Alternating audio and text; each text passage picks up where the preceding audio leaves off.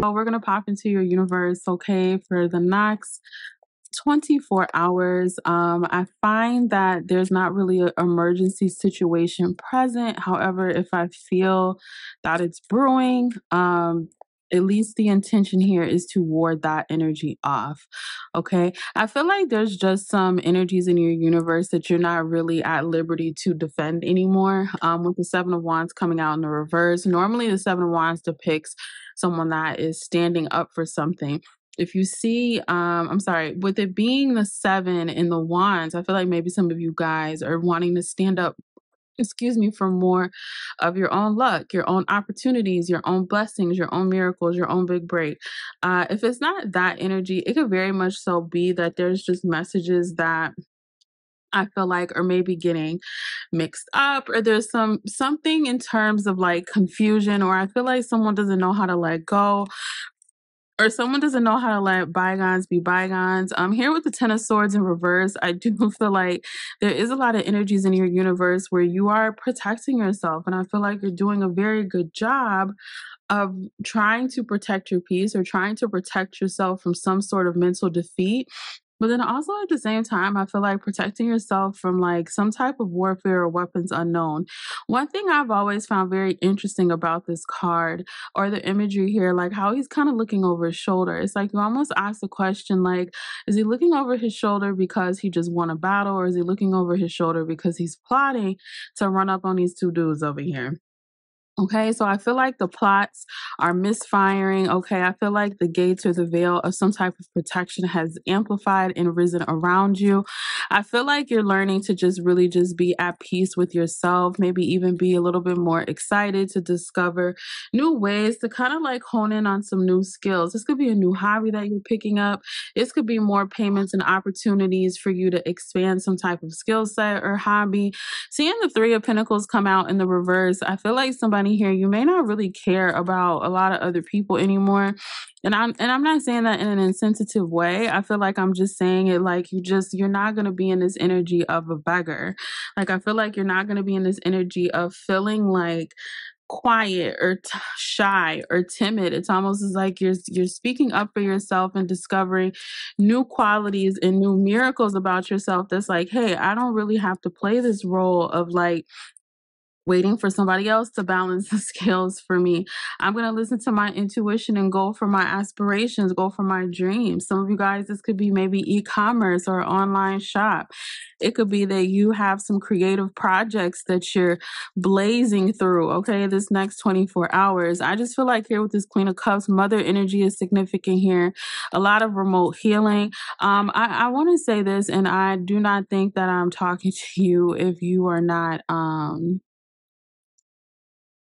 Black or Latino, Hispanic, because I have not seen this in any other culture other than these.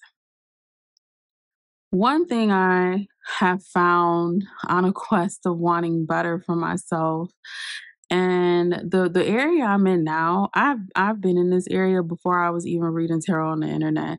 However, it is thankfully because of divination, a lot of things have been enhanced in my reality. And I feel like I'm talking to someone here, like, especially if you're a person of color. One thing I've learned when you're in more suburban areas, this may happen in the city, but when you're in certain areas where the diversity really just ain't diverse, or it's not as diverse as you need it to be or want it to be, a lot of times you can find yourself in situations where people think that they can provide better solutions for your children than you can. And I feel like what's happening here, this next 24 hours in particular, like your ancestors, your spirit team, even your team, is like, we aren't sending out this auric vibration for whatever these entities are to back off. We're sending out this auric vibration for these entities to just stop.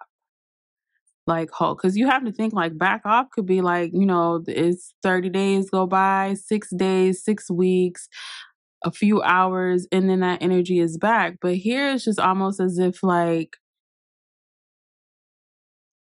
I feel like there's going to be something new, a dream. some type of miracle, something that really makes your inner child smile. Even if you, for some of you guys, even if you have kids, like there's still that inner child that exists in children. So it feels like something just very, very exciting, very miraculous, very private. I've been saying that a lot in my readings, you guys, that is happening. Yeah. So it's like you can be in a space of embodying your intuition more, learning to be at peace with your discernment. Because I don't know why some people make it seem like the gift of discernment is always easy. Or some people make it seem like just because you know, it makes it easier. Sometimes knowing makes it harder. And here with this moon energy, maybe some of you guys are conscious of the spell work around you. Maybe you're conscious of your energy.